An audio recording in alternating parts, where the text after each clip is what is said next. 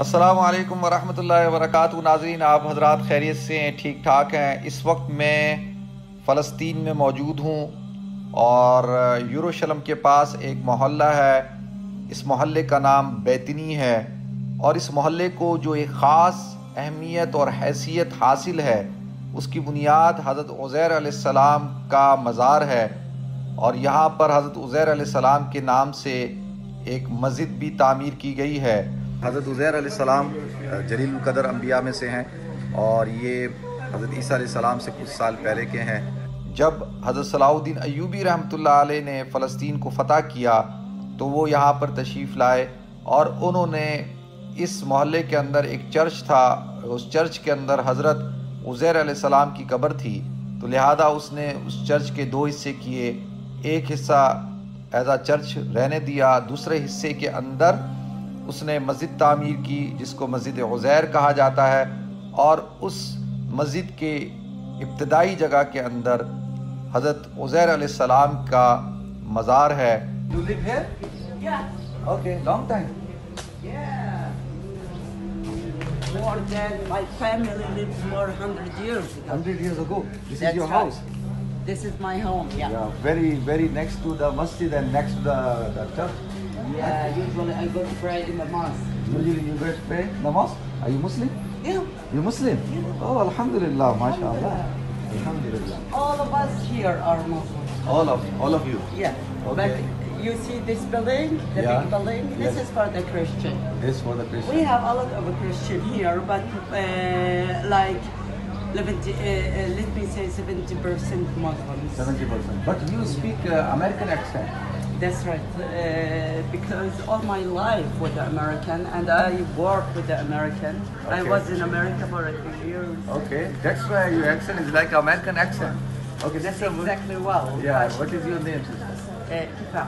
Kifa. Mashallah, Kifa, nice to meet you. Nice to meet you. Usually Muslims are coming here. Muslim to visit the- the Lazarus tomb. If they are outside they coming visit only. Like you from London, you're coming to visit. Okay. But the people that they live here, they already. Yeah, they visited over there, yeah. Yeah, Okay, sister but you Kifa. have to visit the mosque. Yeah, I have to visit the mosque. But the mosque is closed now. I don't know. Let me see. Yeah, It's I have to- open, but they have some men who open it. I hope that. This مسجد العزیر، آپ کا جو زمانہ نبوت ہے وہ 5ویں صدی قبل مسیح بتایا جاتا ہے۔ بخت نصر نے بیت المقدس پر حملہ کیا تو آپ اس وقت کم سن تھے، 40 برس کی عمر میں بنی اسرائیل کے مفتی مقرر ہوئے۔ پھر اللہ نے آپ کو منصب نبوت عطا فرمایا۔ آپ کا زمانہ حضرت داؤد علیہ السلام و سلیمان علیہ السلام کے بعد اور حضرت زکریا علیہ السلام اور یحییٰ علیہ السلام سے پہلے کا ہے۔ یہودی اور عیسائی حضرت عزیر علیہ السلام کو بے حد اہمیت دیتے ہیں۔ یہود نے حضرت عزیر علیہ السلام کو خدا کا بیٹا بنا لیا، جیسے کہ قرآن میں بیان ہوا ہے، اور آپ نے اپنے حافظے کی بنیاد پر تورات لکھی، اس لیے بائبل میں آپ کا نام عزرا کاتب یعنی کاتب تورات کی حیثیت سے آتا ہے۔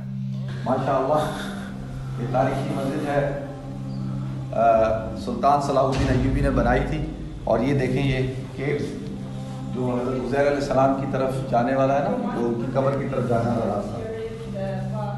اور جس زمانے میں اللہ تعالیٰ نے آپ کو دوبارہ 100 سال کے بعد زندہ کیا تو تورات بھلائی جا چکی تھی، آپ نے اپنے حافظے کے ساتھ تورات جو ہے لوگوں کو سنائی۔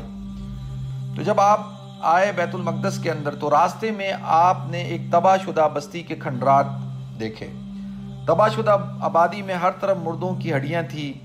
مورخین کے بقول بخت نصر نے 586 قبل مسیح میں اس بستی کو برباد کیا تھا۔ کیا ہے کہ حضرت عزیر علیہ السلام گزر رہے تھے ایک بستی سے، تو دیکھا وہ بستی جو ہے وہ بالکل تباہ ہوئی ہوئی ہے، ختم ہوئی ہوئی ہے، تو ایک دم ان کے ذہن میں خیال آیا کہ یہ کیسے ہوگا کہ اس کو اللہ تعالیٰ دوبارہ زندہ کریں گے، دوبارہ بنائیں گے۔ تو اللہ تعالیٰ نے، وہ صبح کا وقت تھا تو وہ سو گئے۔ اللہ تعالیٰ کے حکم سے ملک الموت نے آپ کی روح قبض کر لی۔ آپ گدھے پہ سوار تھے، وہ بھی مر گیا۔ 100 سال تک اس جگہ پڑے رہے، ان پر کسی کی نظر بھی نہ پڑی۔ اس عرصے میں بخت نصر بھی مر گیا اور کوئی دوسرا بادشاہ بنا جس نے بیت المقدس کو آباد کیا اور شہر یروشلم کو دوبارہ آباد کیا۔ 100 سال بعد حضرت عزیر علیہ السلام زندہ کیے گئے۔ ان کا کھانا ویسے ہی رہا، نہ ذائقہ بدلا نہ رنگ۔ اللہ تعالیٰ نے پوچھا کہ آپ کتنی مدت اس حالت میں رہے؟ آپ نے فرمایا میں 1 دن سوتا رہا ہوں یا اس سے بھی کم۔ اللہ تعالیٰ نے بذریعہ وحی ان کو بتایا کہ تم 100 سال اس حالت میں رہے ہو۔ اچھا دیکھیں، یہ اس طرف جو ہے حضرت عزیر علیہ السلام کی قبر ہے، اور یہ جگہ ہے۔ کچھ لوگ کہتے ہیں کہ حضرت عزیر علیہ السلام 100 سال تک جو سوئے تھے وہ اس جگہ پہ سوئے تھے۔ فَأَمَاتَهُ اللَّهُ مِئَةَ عَامٍ ثُمَّ بَعَثَهُ، تو یہاں پہ 100 سال تک سوئے تھے۔ باقی واللہ عالم۔ اور حضرت صلاح الدین ایوبی نے اس جگہ کو لے کر مسجد کے اندر شامل کر دیا۔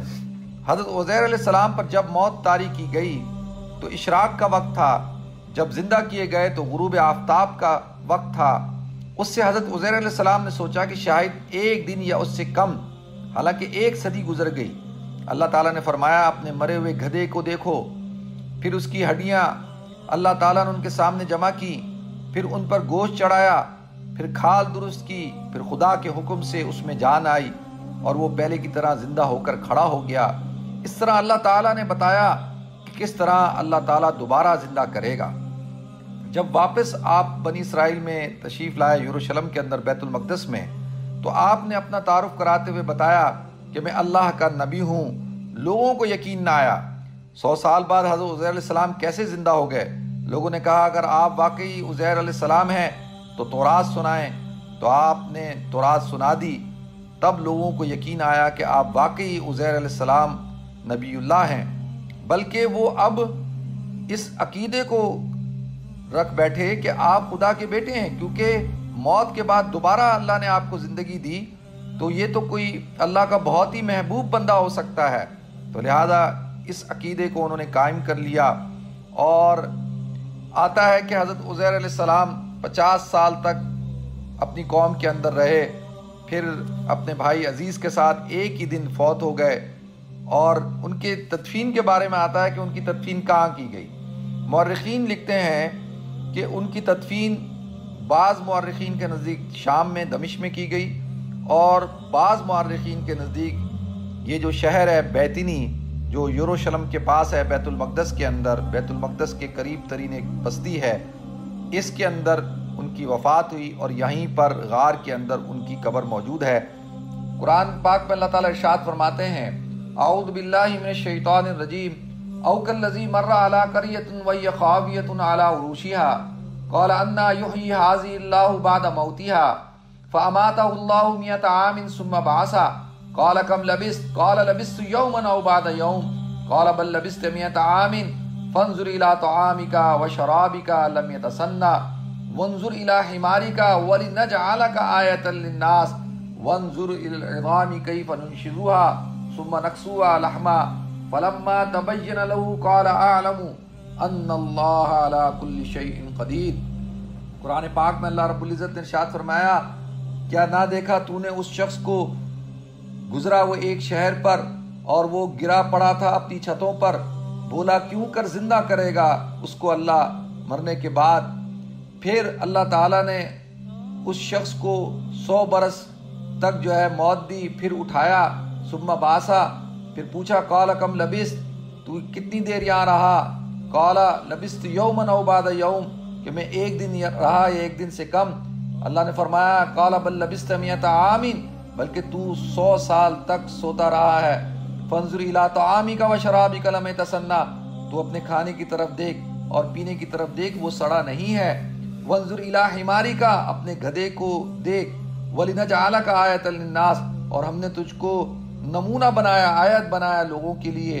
وانظر الی العظام کیف ننشزها، اور دیکھ ہڈیوں کو کس طرح ہم دوبارہ جمع کریں گے۔ اور ثم نکسوها، اور دوبارہ اللہ تعالیٰ نے جو ہے کہ ان پر اس کے گوشت کے اوپر، ہڈیوں کے اوپر گوشت کو چڑھا دیا۔ فلما تبین له، پھر جب اس پر یہ بات ظاہر ہو گئی تو کہا قال اعلم ان اللہ علی کل شیء قدیر، کہ کہہ اٹھے کہ مجھ کو معلوم ہے کہ بے شک اللہ تعالیٰ ہر چیز پر قادر ہے۔ تو ناظرین یہ تاریخی جگہ ہے اور آپ حضرات کے سامنے یہ ہسٹری میں پہلی دفعہ جو ہے میں لے کر حاضر ہوا ہوں۔ اللہ تعالیٰ سے دعا ہے کہ اللہ تعالیٰ میری اس حاضری کو قبول فرمائے، ہماری اس کاوش کو اللہ قبول فرمائے۔ آپ حضرات یقینی طور پر میری جو کلپس ہیں ان کو پسند کرتے ہوں گے، لائک کرتے ہوں گے، تو آپ سے میری گزارش ہے کہ آپ میرے فیس بک پیج کو لائک کریں، ویڈیو کو شیئرز کریں اور میرا یوٹیوب چینل ہے مفتی عبدل وہاب، اس کو سبسکرائب کریں۔